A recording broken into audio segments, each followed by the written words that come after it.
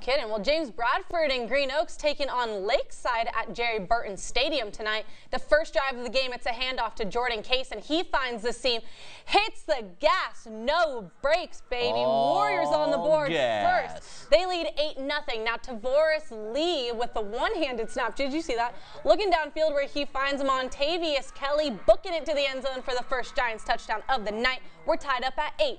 After a turnover on downs, Travius Brisker with the carry, taking it all the way in for the score, and that'll put another 6 on the board. Giants go for the 2-point conversion. Lee connects with Brisker again to extend that Green Oaks lead 16-8. Now let's take a look at that final score. Green Oaks will take this one 48-30.